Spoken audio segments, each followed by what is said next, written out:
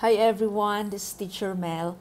Today, we are going to discuss how to differentiate linear inequalities in two variables from linear equations in two variables. Okay, i-define muna natin.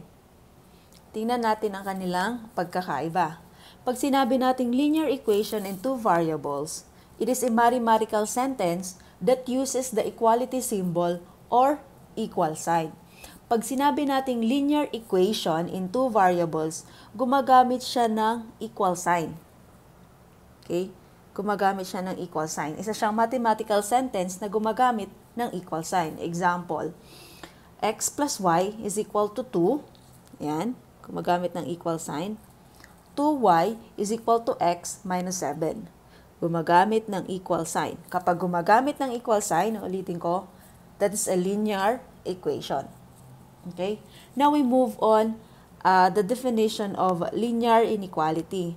Pag sinabi naman nating linear inequality in two variables, it is a mathematical sentence that uses the symbols of inequality. So gumagamit siya ng mga symbols ng inequality. Ano-ano nga ba yung symbols of inequality? Meron tayong less than, greater than or equal to, less than or equal to. So, kapag gumagamit tayo ng mga symbols na yan, ang mathematical sentence natin, then that's a linear inequality. Any linear inequality can be written in one of the following forms. We have ax plus by less than c, ax plus by greater than c, ax plus by is less than or equal to c, ax plus by is greater than or less than to c. Yan. Where a, b, and c are real numbers and a and b are both not equal to 0. So I'll just repeat it. Pag sinabi nating linear inequality, it uses the symbols of inequality.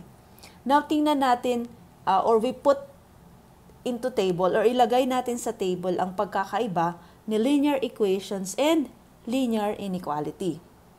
Okay, so I have here an examples ng pagkakaiba ni linear equations in two variables and linear inequalities in two variables.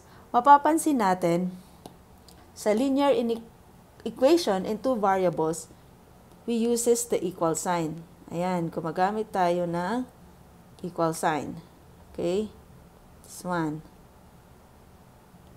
Pagdating naman sa linear inequalities in two variables, we uses the equality sign. Greater than, less than, greater than or equal to, less than or equal to.